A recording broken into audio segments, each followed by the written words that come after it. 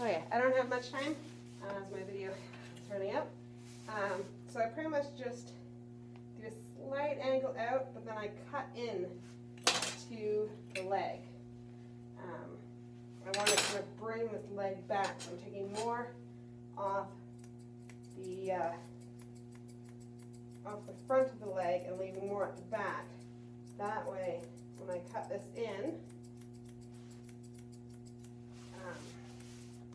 you can see the kind of chest I'm creating there. So I'm just going to bring that in like that. Again, I'm trying to do this a little bit fast because I know I'm running out of video. You don't want them like really bulbousy here in puppy trim. You kind of want it to be fairly straight down. I just put a little bit of curve in there, but then I'm going to pull it back into this front leg, and then kind of the whole front leg down. From that point, I'm going to bring it in just a bit, just to make sure that it really looks like his leg is set under him. So I'm going to pull this all back. And again, I'm rushing a little bit just because I don't have much time on my thing. So most of all my lines are set. Front, top line, back in here, stomach, or underline. So now pretty much all I'm going to do is just tie things together. I tend to, again, like I said, kind of flat here, so I'm wanting to bring this kind of straight in. I'm just going to continue this line into that. So as you can see, I'm kind of getting that straight to the kind of pin bone there, and then you can just round it a bit. It used to be that you would leave quite a point there. We don't really leave such a point there anymore, but I still like a fairly kind of tight line there. And then you just kind of tie everything in, fiddle with it. I sometimes will get a line here because I do like him to be quite flat up top, so I just have to make sure I'm blending that line in.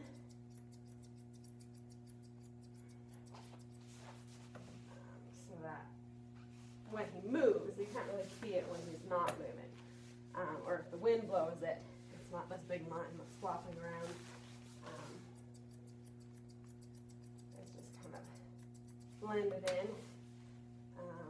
I want to bring the chest, round the chest to fit into this. So I'm just going to kind of, you want this to be a smooth line. You don't want this to come pointing down here and then this to start up here. You want it all to round through so it looks like one piece. And then again, I hate doing this side. Again, you don't want to touch your mane.